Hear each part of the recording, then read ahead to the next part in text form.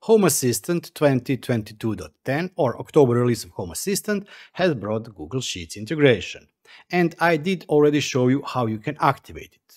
Today we will be looking at what can you do with Google Sheets integration, how you can show the Google Sheets inside your Home Assistant, but also one additional integration or service that you can use to store your data locally if you don't want to store it in the cloud. Let's get started with today's video.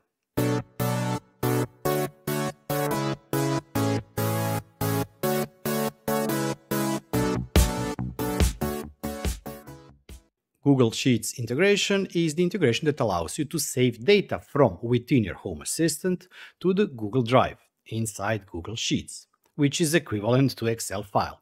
So it's actually saving data in the table from within Home Assistant. While in the release video of 2022.10 I did show you on how to activate this integration, let's quickly go through the steps. The credentials that are used for this are the same ones for the Nest.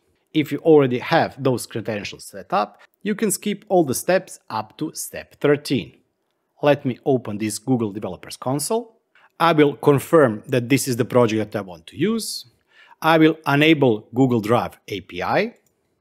On the left menu, go to API and Services and on the Credentials. Click on Create Credentials, OAuth Client ID. Application type has to be web application, and for the name we can use something like this, Home Assistant Credentials.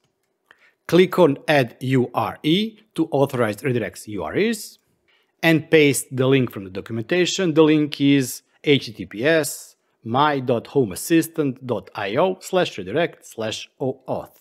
And the last step we have to do here is press Create. And here we have our client ID and client secret. We will need this client ID and client secret in our Home Assistant. If you by chance forget and didn't download the JSON file with the client ID and client secret, you can click on the link with the name Home Assistant Credentials, and here on the right side you will see them. In Home Assistant, in the integrations page, click on plus sign to add new integration. We are looking for Google Sheets. And fill in the necessary data. Give it a name. I called this one Home Assistant Google Sheet. Copy your client ID and of course your client secret.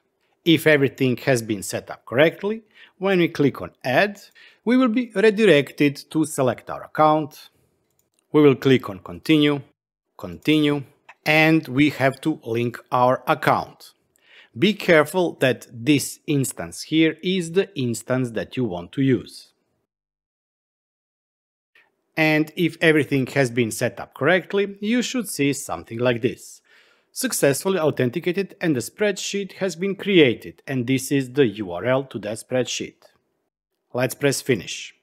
While there shouldn't be any errors if you followed all the steps correctly, you may end up with some problems in the log files. Let's look at a couple of possible solutions that can help you fix the errors. In order for you to find out if the Google Sheets API is active, click on the navigation menu, APIs and Services, and click on Enabled APIs. This is the list of all the APIs that have been enabled. You can click on Enable APIs and Services and type here Sheets. If the API is disabled, you can click on Enable button here. In my case, I have already enabled it. The next thing that we want to make sure is that the Google Drive API is also enabled. Let's go back, type here Drive, Google Drive API, and also in my case, this Google API Drive has been enabled too. Okay, so at this point, you should have Google Sheets running and integrated inside Home Assistant. The question is what and how you can use the Google Sheets integration in Home Assistant to store data. I have been using one alternative method to save all the data locally on my hard drive, and this is something that we will be looking later on as alternative to Google Sheets. But unfortunately this is a text file, and Google Sheets has advantage that it allows you to also create graphs. So let's first look on how you can add that to your Home Assistant automations. In previous video where I was talking about how you can save the energy, we created two automations. One is called freezer getting warm and the other one is called fridge getting warm. So let's add Google Sheets to these automations and see how we can save the data inside Google Sheet while running those automations. Let's look at this freezer getting warm one. And at the end, we have send notification with BuildItBot. What we can do is we can create an action, call a service, Google Sheets, append to sheet, select Google Sheets, which is the default integration that we created previously. If we don't specify the worksheet here, it will be saved to the first or default one. But we can also add new sheet. Let's tick this box and let's type here temperature. This sheet can be from now on used to store all the temperature information. Data allows us to append data to this specific sheet. How does it work? It needs to know to which column, and we do not have any column created so far. And then we also need to specify data that will be going into that specific column. One column that is always created by default is created at or created by or something like that. And this is the column with the timestamp when the data was entered. The next one, let's say, will be the temperature value. And here we want to insert the value from the temperature sensor. Let's copy this here and append it here. But let's say that we also want to know from which sensor we received this data or why this data was saved, so we can have a hint on what the value actually is. Let's add one additional column and let's call it device. And we know that this device is the freezer sensor. Let's press save. But before we can run this automation, we also have to create worksheet. We now have list 1. We want to create one that would be called temperature. While we are here, we can also create one that would be called energy. Let's go back to the Home Assistant, press on 3 dots here and run. We do not have any data in the list 1, which is the default worksheet that we didn't save any data to. We do not have any data in the energy, but we do have data in the temperature tab or temperature worksheet. We have created, and this is the date and the time when this data was inserted inside the system or when it was written to the Google Sheets. Then we have a temperature, which is -18, and then we have the device name, which we entered manually in the service call.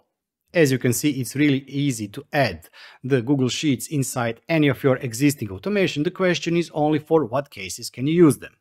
On my main setup, which I still haven't activated Google Sheets integration in, I would use it to replace or to add additional functionality to one of my current automations, and that is the midnight routine, where the data for the energy use for that day is saved. And I'm saving couple of data values, and we will be talking about that later on, but let's create one example here in my test setup. Let's go to settings, automations. Let's create one automation that we want to trigger at a specific time of day, at fixed time, 23:59:59, meaning just 1 second before the system restarts the day. We want to add an action that will be call service, and we will be appending data to sheet. Once again, we will be using Google Sheets as integration, and we will be saving data to the energy tab. The question is, what data, for example, can you save? Let's pretend that Home Assistant doesn't have energy tab, or that you don't want to rely on the database that Home Assistant has. Instead, you want to have a snapshot of kilowatt hours your home or your apartment use up to that moment in time. And that way you can know what was the difference between each of the days, because data will be in the Google Sheets. And also it would allow you to plot the graph with that data. So let's add data to the table. Let's call this one total energy. And here we want to insert data from one of our existing sensors. Since this is my test setup, unfortunately, I also do not have the off-peak or on-peak tariff or utility meter set up in this system. so I'm instead using this raw data. Total energy will be the state of the sensor Shelly EM for the first phase, because I only have one phase in this apartment. Next, we can also give name to the device that reported this value. And this will be Shelly EM power monitoring. And this should be it. If we save this, save Shelly EM data in cloud, and if we run this automation in the Google Sheets, and now we have a new record created once again, date and time. It is called total energy. These are the kilowatt hours, and this is the device that reported it. But what if we want to expand on it and add further data? There is one thing that you can do. This is to add more data here, such as, for example, these additional lines, but I really wouldn't recommend it. Instead, I would really recommend that you add action, call service, append to Google, select sheet, and add those additional lines here. Why would I recommend to create additional action? Well, actually, you do not have to, but let's look at this example here. Here, in the first action, we are adding data to the worksheet called energy, in the column total energy, the value of this sensor, and then also the device name. If we would add additional column and call it device total energy here, and save that value here, but also name the device Shelly 1L, which is the device that created this energy use, this and this column would overlap. Yes, there is a workaround or way around that. You could, for example, just add number 2, create a new column that is now called device 2, but yeah, the more columns you add, the more times you would need to add this value or change this number. So instead, if we create two separate actions, one will be saving total energy from this device, and the other one would be saving device total energy for this device, we will have one additional new line inside the Google Sheets for each of those two call actions. Let's save it, press on 3 dots, run, and now we should have two new additional lines inside our Google Sheets. One for this value of Shelly EMPM and the other one for this Shelly 1L. Yeah, the data is currently unavailable from this sensor, but if we would have data in the system, this data or this number would be appended here. This is future me, just wanting to show you that yes, this automation is working, and when you fix the data source, you do have data where it was previously unavailable. Okay, but do you know how you can add Google Sheets to your Home Assistant? Actually, this is something that you could do even previously, before Google Sheets integration, because this screen here is actually nothing related to the Google Sheets integration. This here and also this screen here is abuse or use of panel iframes inside Home Assistant. So let's see how you can do also that. First, let's check this integration here. This is the official integration that allows you to insert any link or any web page inside your Home Assistant, and it can be either internal web page or the external one. Be careful, not all the pages can be embedded. Some pages have forbid to embed, meaning that you cannot add them like this inside Home Assistant, but Google Drive works. The only thing that you need to do is you need to copy this URL. And then inside your configuration YAML file, just add following: panel iframe, if you do not have it already. Then name this, I named this G Sheet. Give it a title, which is Google Sheet for me. Give it an icon if you want. And then for the URL, inside the quotes, just paste the URL you copied from your Google Drive. Of course, you need to restart your Home Assistant, and after that you will see your Google Sheets with the appropriate icon here. The other option for you to add it to the UI is to click on 3 dots, Edit Dashboard, Add Card, Web, and just paste here the URL. You can name it. Aspect ratio can be whatever you want, and click Save. And this is it. Of course, you can also try and extend this to the whole screen, etc. But if you are looking for a way to show this data or show this sheet inside the Home Assistant, I would recommend to go for this option here. But at the beginning of the video, I told you about the alternative, and this is it. This is energy_log.csv, which is a comma-separated file, where I save automatically for the last 780 days data from my Home Assistant. I'm recording the date, which is the date when the data was saved, the energy used during the day, the energy used during the night, total used energy, and 3 additional things are not recorded, which are none, none, and unknown. These are the minimum and maximum power use of that day, also the power stats, and the cost in the Croatian kunas. So I have all of that data for my system for more than 2 years.